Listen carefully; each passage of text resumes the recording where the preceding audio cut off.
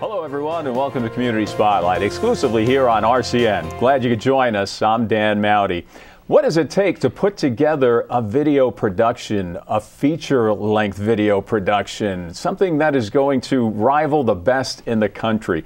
Well, there's an organization in the Lehigh Valley that knows the answer to that. They're also very good at making shorts and other forms of video. We're talking about Karmic Release. That's right, Karmic Release. Located in the Lehigh Valley, they have been putting some great productions out there, and they have one that they're especially proud of that is just about ready for release. Killian and the Comeback Kids. We'll find out all about what it takes to put such a mass undertaking together and how it's done here in the Lehigh Valley and elsewhere. We're very happy to have joining us the president of Karmic Release, Taylor Purdee, and yeah, you do recognize that face from somewhere. How about The Young and the Restless, One Life to Live, Return of Superfly. Nathan, you've done it all over the years. I've done a few things. It's been a lot of fun. Welcome to Community Spotlight. Thank you very much, Dan. Appreciate it. And the next generation also joining us, Taylor Purdee. He is Vice President of New Projects and graduate of Fordham University, and you'll see him in Killian and the Comeback Kids, and you had a lot to do with that one. Yeah. I had a feeling. 14-hour days I'm here. We're going to hear all about it. Fantastic. Taylor, welcome to Community Spotlight. Thanks, man. Well, how do we get started? Where did it get started? Nathan, we know that you've been in our living rooms for a long time as a popular figure on those soap operas and also Return of Superfly. How did the business world get started, or the world of show business get started for you? Well, it was just a matter of transitioning and changing my life. And I moved from Denver, Colorado to California and sort of fell into the entertainment industry. You know, really, I always referred to it as getting into the business through the back door. And I met a lot of people, a lot of great people who were, you know, really encouraging and saying, you should do this, you should do that. And I was really thinking, you should mind your own business. I'm trying to figure out what I'm doing in life. And but I did. I met some wonderful people who kind of guided me and mentored me and introduced me into the entertainment industry. Fantastic. And I started studying acting. I used to sneak on the lots of General Hospital every single day with my pictures and resume trying to get work. I would do anything, extra work, it didn't matter. And persistence, persistence, excuse me. And as luck would have it, I don't know if it was luck or not. I was just not going to take no as an answer. But I did. I spent about 4 years on General Hospital doing extra work, and I was taking classes at that time, and I started meeting casting directors from other soap operas and primetime television, and started booking roles. You know, I was just determined to do that. And as it turns out, I went from General Hospital to Young and the Restless, from doing extra work and under 5 work on General Hospital to a contract player on Young and the Restless in a 4-year period. And it would just sort of snowball from there. Nice, nice. Leaving California, going to New York, my wife and I decided to get pregnant and have this guy here next to me. Best decision we ever made, absolutely. And one day coming home from work, I'd moved over to One Life to Live, and I was just thinking about karma. And when I think about my life and the things that I've done in my life, karma became a really important thing for me. And I thought, I want to change my life. I want to make a difference in the world. What can I do? And my wife is such an amazing producer, but she's always been working, excuse me, under the umbrella of other people's companies. And we together decided to start our own production company. And we came up together with the name of Karmic Release. Fantastic. And I thought, what a great opportunity for her. Now, when she's working, she can work under her own company name and produce whatever she wants to produce, and she can say yes or say no, and she's amazing. And it's an amazing list here. Documentary films, perhaps, is the key to Karmic Release, but you've also been involved with television pilots, shorts, PSAs, commercials, and the list goes on, even business presentations. And Taylor, you kind of grew up with all of this going on around you. Oh, yeah. I've taken to telling people at parties that they kind of bred me to do this, which is pretty accurate. So as the next generation, you're taking the bull by the horns. You've got the academic chops, having graduated from the theater program at Fordham, putting together productions throughout that time.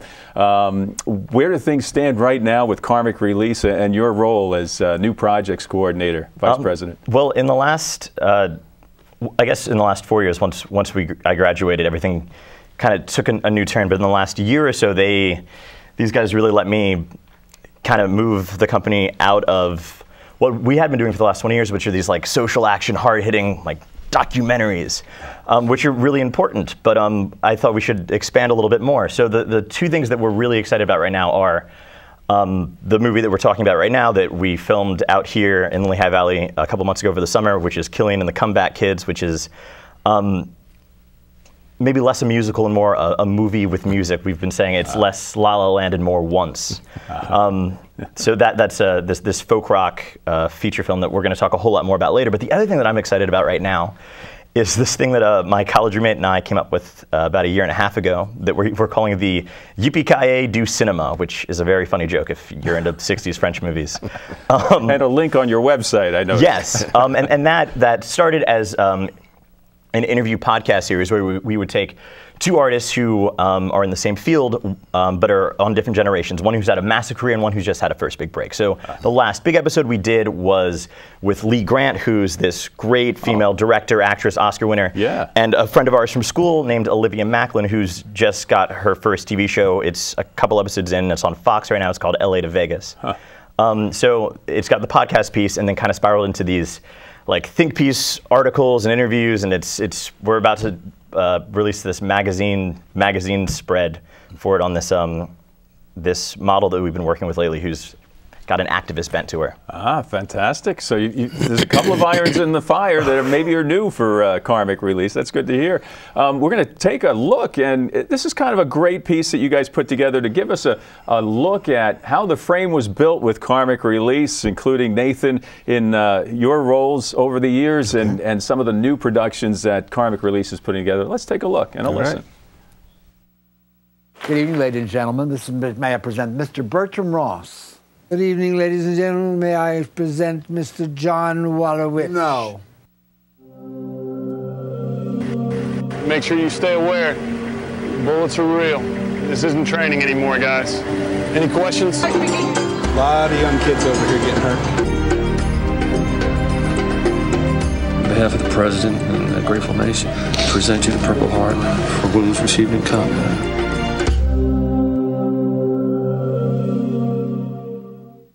Just a little bit.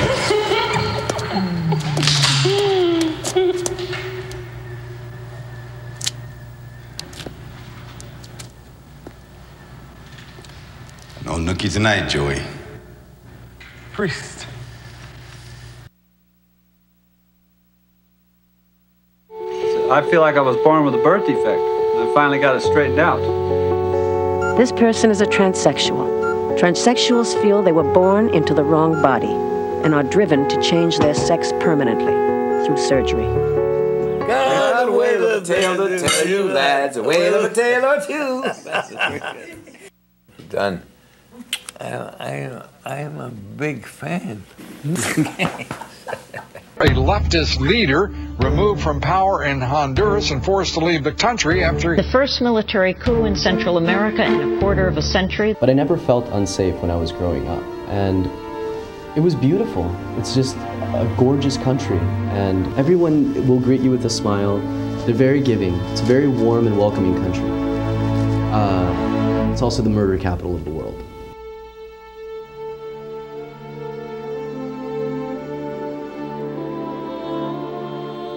You talk about leading the edge there, having social issues, productions on social issues that weren't even considered or talked about at the dinner table back then, and Karmic Release was right there with them. We're going to be coming back and talking more with Taylor. Nathan, I understand you're on a busy schedule, but thank you so much for joining us here. My pleasure. Thank you for having me. For our first segment. And Taylor, we'll talk a little bit about where things are going with Karmic Release and some of the projects that you're working on, but my head's spinning from seeing that clip. More coming. Stay here on Community Spotlight.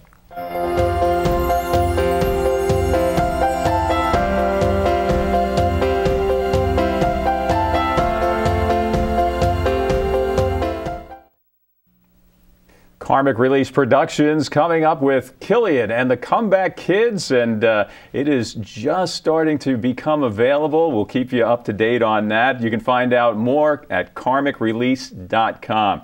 We're here with Taylor Purdee, the Vice President of Karmic Release. Very instrumental in this production, Taylor. And it's a solid pun. It's an amazing production, and the great thing, I think, for anybody watching here in this part of the country is that you did it right here in the Lehigh Valley part of Pennsylvania. Yeah, it was kind of always designed to be that. One of the most difficult things about any artistic endeavor, but especially a film, is the money.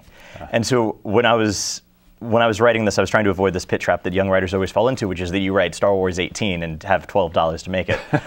So I wanted to write something that I had the resources for, and what I had the resources for were something that had a cool old house, a summertime cornfield, and something that always gives me trouble is the underscore of the film. So I wanted something that I didn't need a massive score or a composer or a philharmonic, and I thought, well, what music can I write? And I can write folk music, so I wrote a folk musical. And it's fantastic. And you know, there's another challenge: the timing, matching the audio with the video. I don't think people understand what goes into that. No, and that's something we're about to really have to deal with. So we recorded all of the songs live on the set, but the versions you'll hear in the final film, some will be those live versions. There's a few pieces where I'm like playing in downtown Easton, and that hopefully will be just the live, real audio that we did. Nice. But other pieces we'll have to go to a studio and just sync it all up with the great. We'll have to get the band back, which they're all, the cast is made up of like these actor musicians. The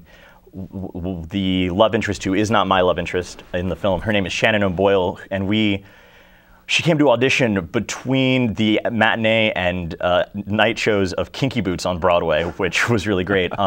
And she's a treat for us because she had done Once on Broadway, which is this great little Irish film that became a massive musical hit. That was a big inspiration for us when we were working on the film and writing it.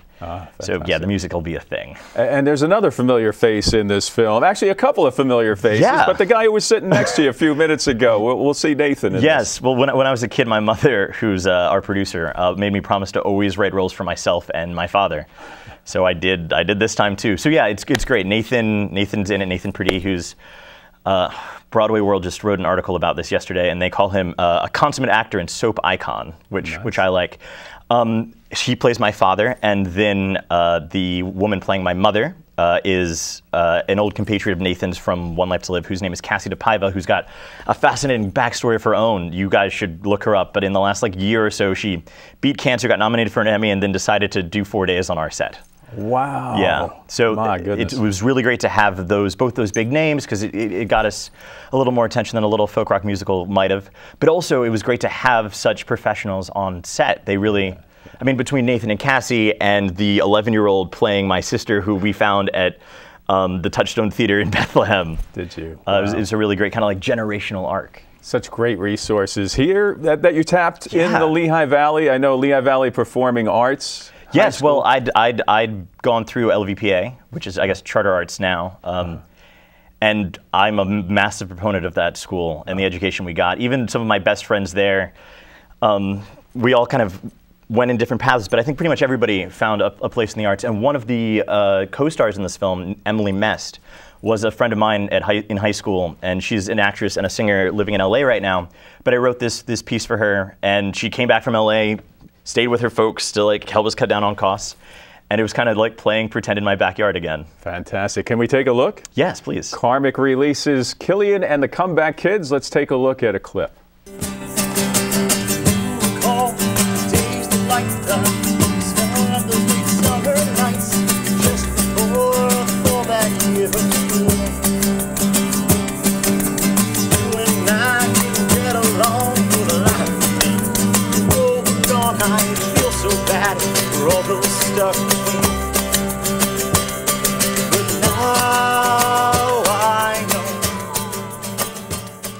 So did you get discovered today?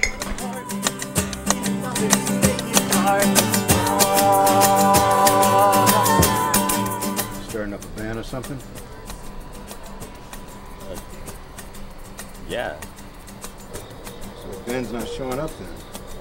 So what, you're just going to pull out, cancel our shows so you can go A&R. It's not like they're gonna have a hard time replacing us, Killian. Come on. You're really gonna do this? No. But I've never seen a moon more full than the one tonight. So I guess that explains why the tide is washed up their remains.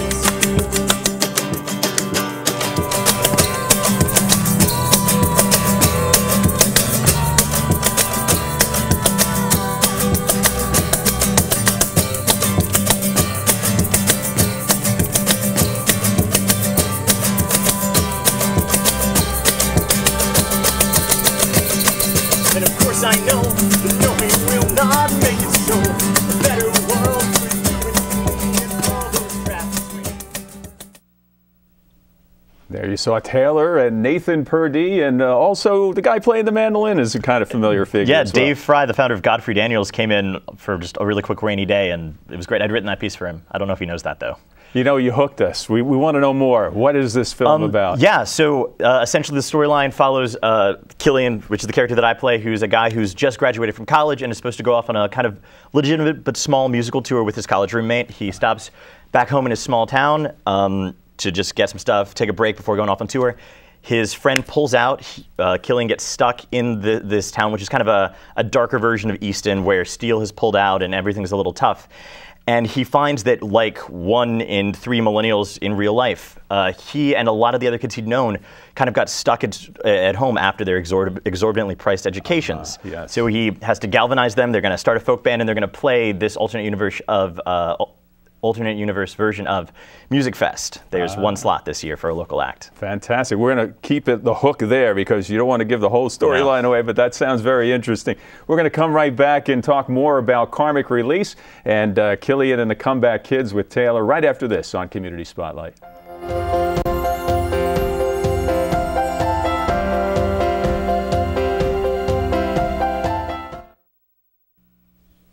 And you're back with us here on Community Spotlight. You probably recognize some of the faces that you saw in Killian and the Comeback Kids. How about the locations? We have the filmmaker with us here, Taylor Purdee, and also the star and director, I guess. Yeah. You had a couple of roles in this piece. Yeah, it's the only way to make anything these days, man.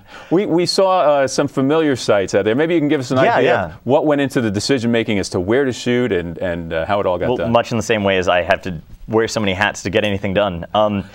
I needed to write and stage things in places that I both could imagine and knew well when I was writing them and had access to.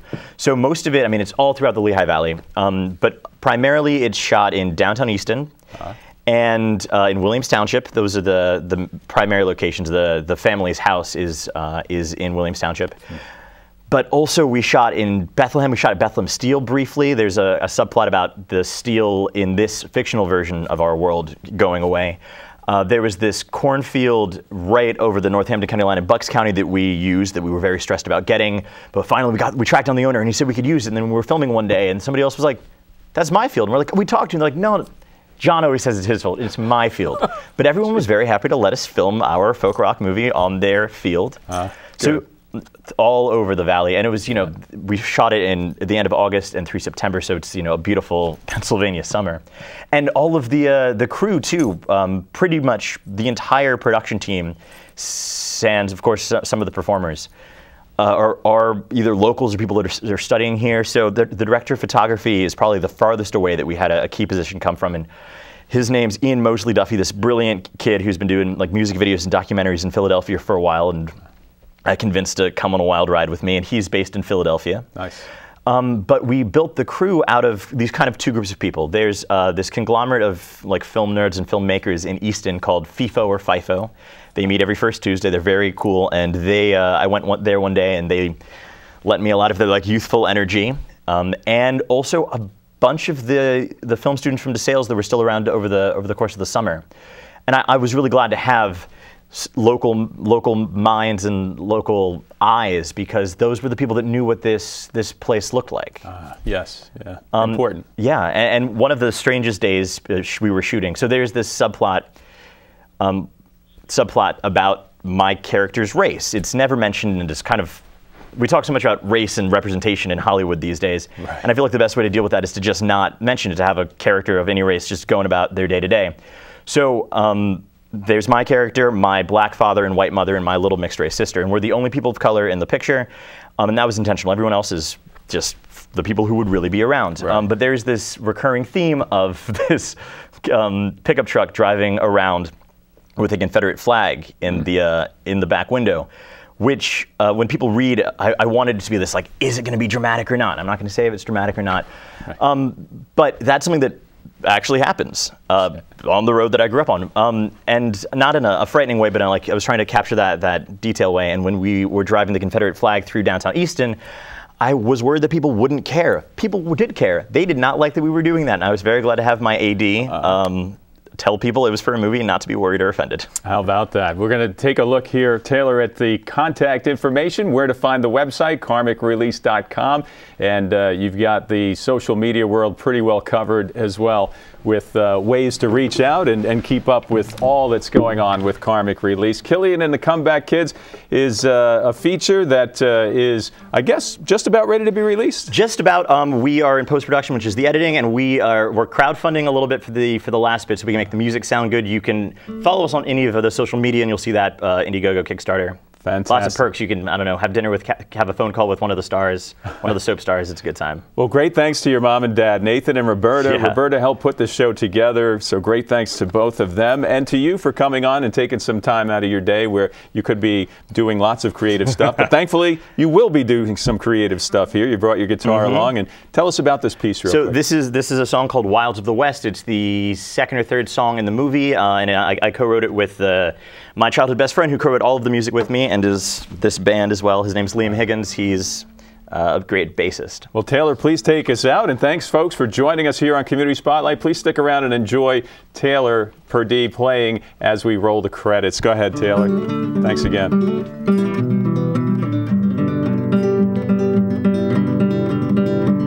Some nights I dream about the wilds of the West, when hope and a man's wits were all of the best, and all it took was to go outside and put it to the test.